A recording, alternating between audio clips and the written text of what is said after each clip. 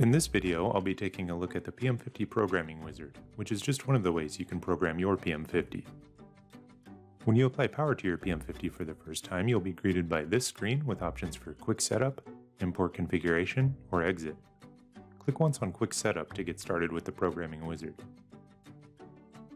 Within the programming wizard, you'll find menu options for Screen, Input, Output, and Wi-Fi.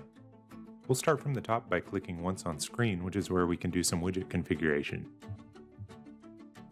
You have up to 4 widgets that you're able to configure here, which are identified as screen numbers 1 through 4.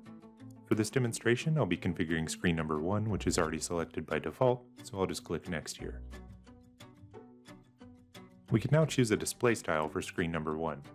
You'll see that gauge is selected by default, and that's actually what I want here, so I'll just click Next. Now we choose our signal type, which determines what value will be displayed by the gauge. This can be either the real-time analog input or the totalizer. In this case, we'll leave this set to analog input and I'll click Next. Next we have display units, and if we wanted to, we could enter custom units, but we will leave this at default for the demonstration and click Next. Here we have our minimum display value for the gauge. I want this gauge to display 0 to 100, so 0 will be my minimum display, and I'll just click Next. For the maximum display value here, I have changed this to 100, and then I click Next. And now we can just apply those changes, so I'll click once on Apply, and it will bring us back to the Programming Wizard menu. Now if I wanted to configure additional custom screens, I would click on Screen again and select which one I'd like to customize. For now, I'll go ahead and click on Input to get started with signal input configuration. The first thing we'll do here is select our input type, and in this case I'll be connecting a 4 to 20 milliamp signal generator, so I'll select Current and click Next. Here we have our current range, and since I'm using a 4 to 20 milliamp signal, I've selected plus minus 20 milliamps.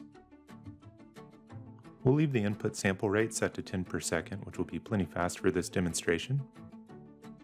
For display units decimal point, I've selected 0 since I don't need a decimal point for this.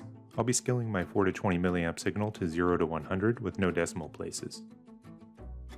Our signal will be linearly scaled, so 2 scaling points, which is the default, will be sufficient here. For scaling type, we do have an option to apply signal, but I'll be entering the values manually for this demonstration. Scaling point A1 will be the low end of our input signal, which is 4 milliamps, so I've entered 4 here to represent that. Display point A1 will be 0 in this case because 4 milliamps will represent a value of 0%. Scaling point A2 will be the high end of our input signal, which is 20 milliamps.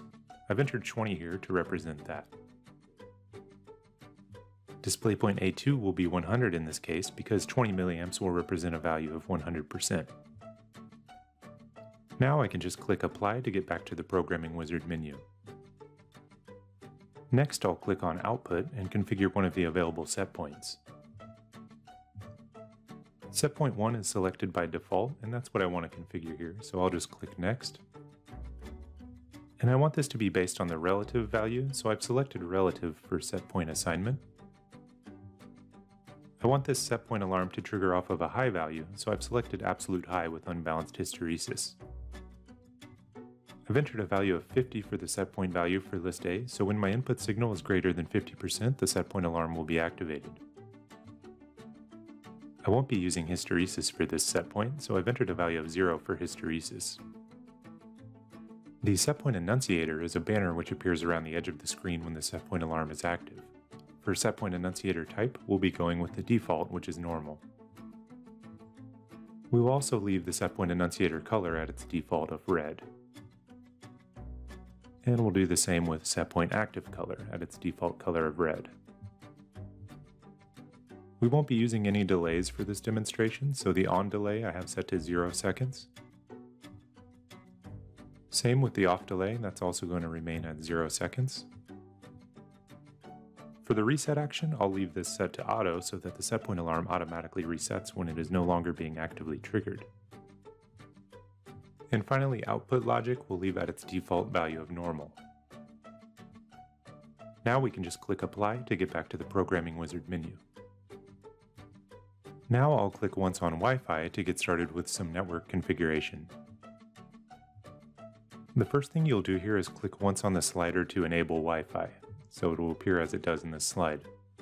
Then click Next. At this point, you'll be prompted to create an admin password. So just click on that field and enter your password, and once you've done that, you'll be prompted to re-enter and confirm the password.